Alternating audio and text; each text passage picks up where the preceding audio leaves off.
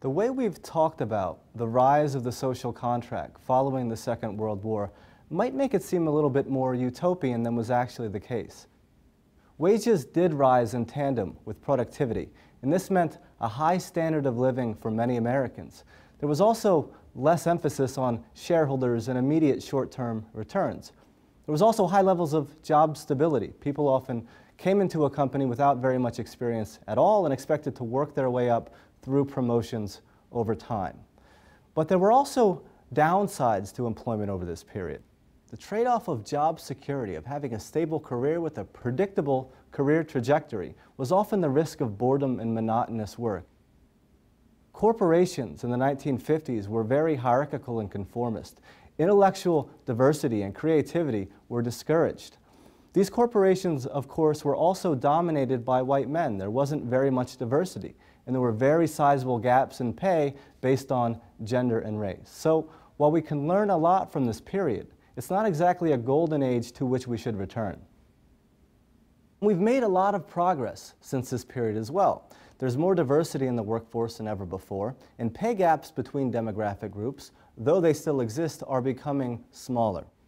With the rise of the knowledge economy, moreover, an economy that encourages ideas and creativity and innovation, workers are being given more discretion in how they go about their work and even the types of projects on which they work. Some organizations are even trying to make themselves look and feel as non-corporate as possible as a way to attract and retain talent, and there's evidence that this can be good for the bottom line.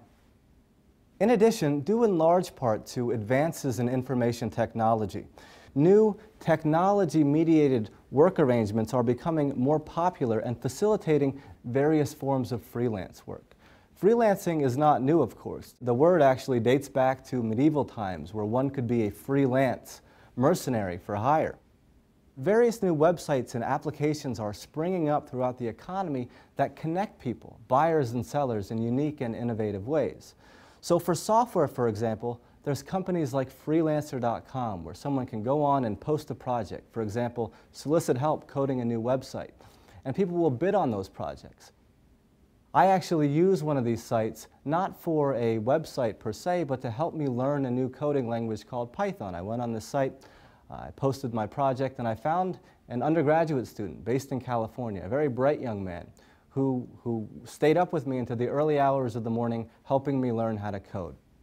And there are plenty of other examples of technology-mediated work. Mechanical Turk, for example, where buyers can pay people to do basic, often routine tasks like taking surveys. TaskRabbit.com, where people can find people to do basic life chores for them. And Care.com, where people can locate, for example, house and pet sitters for when they are away. These alternative modes of employment have distinct advantages in terms of flexibility and individual expression. People don't typically have a boss looking over their shoulder, at least not in a physical sense. They have flexibility to work different hours, often from various locations, including their own home. But there are common reoccurring disadvantages to these modes of work as well.